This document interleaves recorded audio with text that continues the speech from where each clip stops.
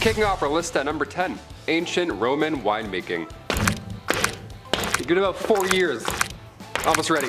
Ah yes, the Roman days where we all wear togas and drink delicious wine and, you know, get close with each other for days on end. Well, I hate to break it to you, but this wine sucked. It was dangerous to consume. Being a winemaker, this ancient sommelier, you would consume about 12 grams of lead per day, just tasting your creation, right? It's horrible. Winemakers would harvest the grapes, they would press the fat with their feet, the best part, right? It's what we all want to do. And then in order to wash out that size 14 Roman foot taste, makers would lace the wine with lead to, you know, sweeten it up. Remember what we did to Coca-Cola back in the day? That wasn't nearly as bad as a bottle of red lead redemption back in the ancient Roman times. Yeah, I'm gonna never complain about table wine at a wedding ever again. Red or white, I'm like, thank you. I don't care if it's really warm. Thank you. Number 9.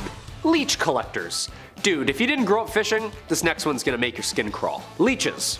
Just watch Stand By Me, you'll get it. These bloodsuckers have been collected for years, like centuries years, and still used to this day. Used as an ancient medicinal aid, leeches would let your bloodletting. Basically just suck out all the infection, disease, germ, nastiness right out of you and all out of that wound. They basically eat the infection and speed up the process. A leech collector did exactly that. They jumped into bogs and marshes and just kinda let them attach themselves to, well, themselves. Then bottle them up and sell them. Tons of health benefits too. Some negatives, of course. First off, the leech collectors could bleed a lot. Obviously, right? Back and forth, in and out of the river for hours. Sometimes these guys would even pass out or die. No band-aids, unfortunately. No added danger pay too. I didn't expect that one. Number 8, armpit plucker. My unibrow, this right here, this is a new hobby of mine. I'm plucking this bad boy every other day and I'm thrilled about it. Armpit hair, on the other hand, I would shriek, okay? I only have like 7 armpit hairs, so I gotta preserve them, right? But in ancient times, they gots to go. Working out was often done naked, right? Ancient Greek naked exercise in the scorching sun, nothing better. So naturally an armpit or two is gonna stink. So the solution here to stay, you know, sane while you're training was for everybody to just pluck their armpit hairs out, okay? No more unpleasant odors, that's it. But the point here, imagine doing that job. Somebody had to do, doink. Someone had to do all of them. I mean, plucking hairs now, that's satisfying at least and a little bit, you know, easier. You can laser half your But a warrior's armpit? No thank you. The Old Spice guy would have quit his job. Number 7, barber surgeons. If you like candy like me, you've made a regular visit to the dentist. Little numbing here, a little numbing there, little flavored mold and floss. Yeah, not always as comfortable.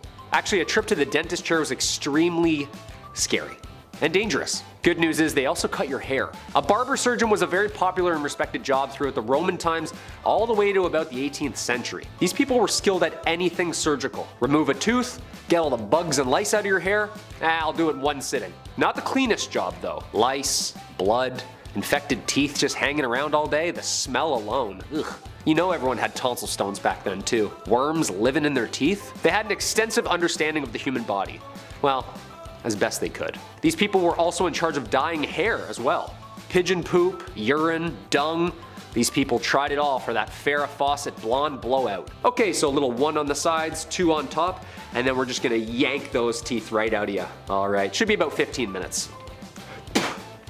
Number 6, toad doctor. If you don't want to go through the lengths of becoming a medical doctor or doing anything, you know, just go the toad route. It's a little bit easier. Be very specific about where you're doing your activities. There you go. That way your competition is next to none, right? There you go. Back in the day, it was the 1600s, mind you, but medical researchers believed that toads had inside of them healing properties. That's me spreading out of a toad, so you can see that. So they were often dried up and powdered and then applied directly to your skin to soothe inflammation. Awesome. I don't know what's worse in this situation, the guy getting the toad's guts rubbed on his orbital, or the doctor who has to dry up said toad.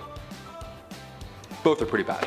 Number 5, gardeners. If you've ever done some fun gardening on a nice Sunday afternoon, you'll know that your back hurts, there's bees everywhere, and it's hot under that sun. Gardening is hard work. Imagine being a gardener in Rome or Middle Ages. Like no tools, no water source, no sun safety, and the king's private fruits here and queen's favorite red anthuriums there. Gardens up walls, secret private hidden gardens underground. That's a long day. Also, that's a lot of walking pails of water to these things. Yeah, no hoses. Like to walk to the river and grab a bucket and come back. A lot. These people must have had shoulders and lats like a great white shark, dude. Just squatting double pails for 16 hours a day? You know those people were jacked. Also, they didn't have weed whackers, so when you look at these beautiful painted castles and gardens, just know someone was getting screamed at with a rusty pair of shears. Yeah. Also, no lawnmowers. Like how? The whole field? Okay. Number 4. Arming Squire. Being a knight obviously sounds cool. They have the sword, the horse, the flowing hair, the lady, they're saving the, the damsel in the tower with the dragon and the breath. We get it, we've seen Shrek. Sometimes they lose a hand like Jaime Lannister, okay? But that's just what being a knight is, right? It's glorious, right? Well, first of all, this process starts when you're 7 years old. Then you would be given to a noble to learn for 7 more years. Now finally at age 14, you would become a squire. A knight's intern. Yeah, not an ideal job to have when you're young, but a royal job nonetheless. And also you don't have a choice, so have fun. Arming squires, see, these lads had the responsibility of repairing a knight's armor while the knight was still wearing it. Yeah, up close and personal. Yeah, which buckle broke was it? Awesome, awesome. How was the battle? You guys did really well out there. Yeah, repairing chainmail on a grown man's thigh, not ideal. Welcome to the Dark Ages, I guess. After these epic, messy battles, arming squires would have to clean everything off of their armor, inside and out. Yeah, this was long before Dawn soap was a thing, so they had to clean said armor with urine. Yeah, hey, let's wash this piss out with a bucket of piss. That ought to do it. Number 3. Alchemists. Alchemy in history has gone through a couple of transitions. Basically, at first, an alchemist dealt with everything. Literally. From ancient China, India, and Greece, these people mixed what they could find and see. You know what I mean? See what happens if we mix some dirt and some olive oil. You know, write it down. They were scientists. It's the foundation of chemistry alone.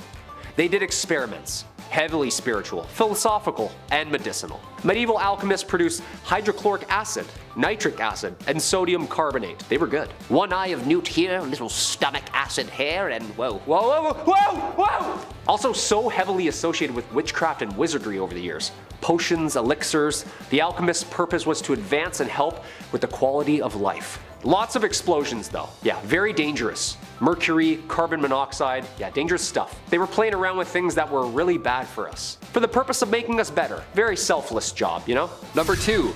Rower. I can't even raise my hand in class longer than 6 minutes. I have to start holding it, then I switch, and then I just bail on the question, and then I live my life not knowing what hydrogen is. Alright? I couldn't imagine being a rower, okay? Heading back to the times of ancient Greece where wars were fought through naval battle, left-handed, right-handed, guess what? It didn't matter. Your arms were shaking every single day, all day long. When we think of these rowers, this job obviously sucked. It was one of the worst to have, and more often than not, it was sadly slaves who had the misfortune of propelling these warlords into their battle. The payment was also non-existent, really. Just a meal for the day, if that. Asking for a break or not keeping up to the rower next to you would ultimately lead to your death. And the number 1 spot, the Gong Farmer. The stink of all stinks. These men were employed to go around and basically scoop and clean out bathroom houses. Plumber waste disposal hybrid. You get where I'm going with this. They were the people who dug out and removed human excrement from privies and cesspits. They were the OG waste collectors. But by hand. Yeah. And scoops and buckets and stuff. No gloves, no PPE, just hand loading them into trolleys, buckets sloshing all over the place in the middle of the night. Obviously being disgusting, Gong Farmers were only allowed to work at night, hence the nightmen. These guys would have to hop down into these pits at night, waist deep, swimming around, and just taking turns on who's loading and who's scooping. They were paid well though. Yeah, usually double or triple the regular. Toxic gases, infections, drowning. This job was dangerous. And definitely the grossest. Just sitting on your lunch break, you know what I mean? Ah, ham and cheese, yum. Kicking off our list at number 10, ship surgeon. Ah yes, just the place you want to get a root canal. The high seas. During the age of sail, the Royal Navy, of course, needed trained medical officers aboard its warships. People got sick, obviously, they got sick a lot back then, so this is who would have to deal with them.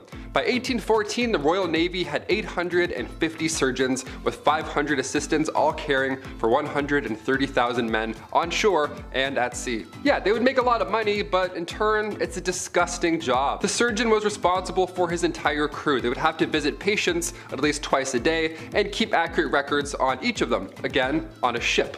Not a hospital, but on a rocking ship. Surgeons were responsible for regulating sanitary conditions on the ship. Yes, sand would have to be poured down on the bottom of the cabins to avoid the doctors slipping from all the blood on the ground. Yeah, it's that kind of gross, you know what I mean? Number 9. Bad bartenders. When we think of old saloons, we imagine the swinging doors, a few catchphrases here and there, and then of course, whiskey. The bartender pours a drink, the cowboy takes the bottle instead, and then walks away. So illegal. Sir, that is theft. Bring that right back.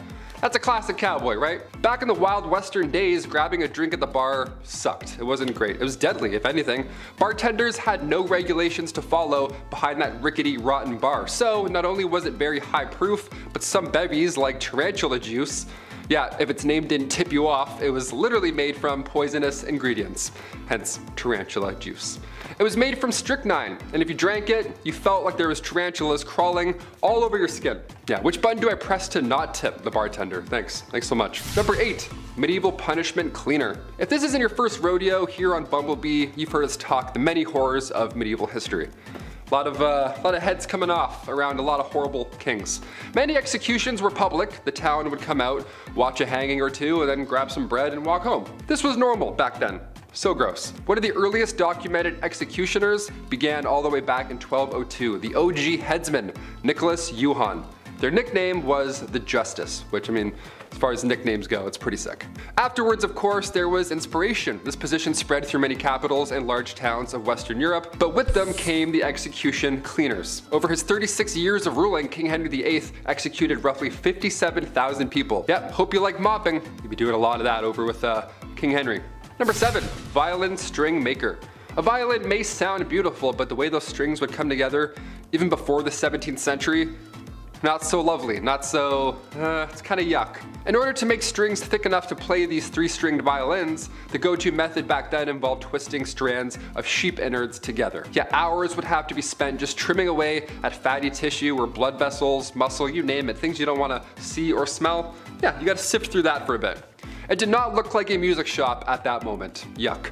And then said guts had to be soaked in wood ash to further clean and avoid rotting. Nowadays, it's a little different. Actually, not really. It still sucks for animals, but, you know, less bloody, less dirty, I guess, all around. Number 6, Nomenclator. Basically, a campaign volunteer back in the Middle Ages. Only you weren't a volunteer, and the campaign was a miserable fat king. A nomenclator in old European times was responsible for remembering names of people that the king met all night long. You know, how to contact new business partners, which family they're in, which family they're not in, you know, keeping track of all the social politics of being a king. All that responsibility fell on the nomenclator, because the king was too busy getting drunk and partying or cheating or beheading. No way a drunken king is gonna remember all these new faces from all over the land. That's all this poor fella over here. Sorry, was it Arthur or Arnold? Yeah, I can't hear you over all this capital punishment. Thanks, you have to speak up a bit. Number 5, the bone grubber. Heading to the Victorian era, a classic time to be grossed out by everything in sight. More than fair. The great stink? Oh God.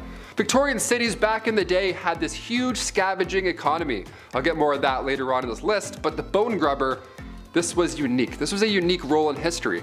These workers would scavenge rotting bones from butchers or garbage piles, wherever leftover meat was disposed and then animals hadn't got to them yet. That's where we're heading here. To then later on sell them to dealers. Ideally, the bones would be made into toothbrush handles or teething rings, anything really. Creativity was booming, I guess. The rest would go into soap making.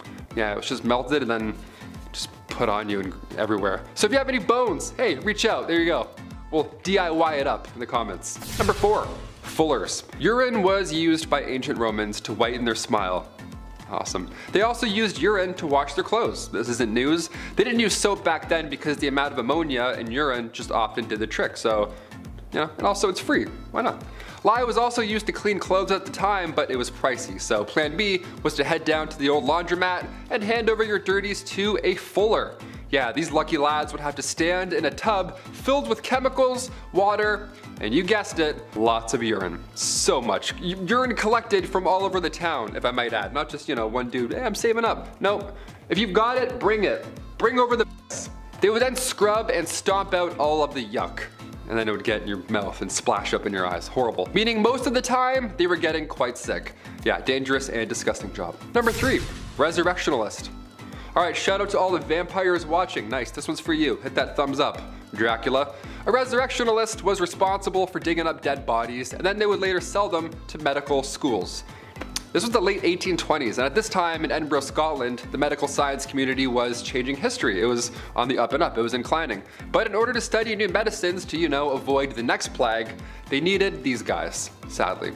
I'll tell you who they didn't need though, William Burke and William Hare. Yeah, these Irish brothers were both resurrectionalists, in quotes, who were running out of patience, so they themselves would go and take people out and then proceed to sell their bodies right after. They did this 17 times. They killed 17 people all in the course of 2 years. They sold all their corpses to Dr. Robert Knox. It took 17 killings before somebody caught on. This is horrible. Even when there's no system in the works, this job is still nasty. You know what I mean? Remember dissecting that frog in high school? This is like, you don't even want to know. It's way worse. Way worse. Number 2, Toshers. This was one of the worst jobs back in the day, and it wasn't even legal. Yeah, double the fun. There we go. Early 19th century London, a little more modern here, but worth a mention. These Toshers would spend all their time in the sewers below London just trying to find coins or valuables, anything that's been accidentally washed or forgotten. That's how hard it was finding work back then. You had to climb into sewers to hopefully find some old earrings, maybe. Just searching for scrap metals, anything really that nobody else wants to go down and claim. Now sometimes it was worth the plunge. A lot of these folks would make around $20,000 a year. But then again, a lot of them wouldn't. They would just go down, find nothing, get sick, and that's the end. Horrible stuff.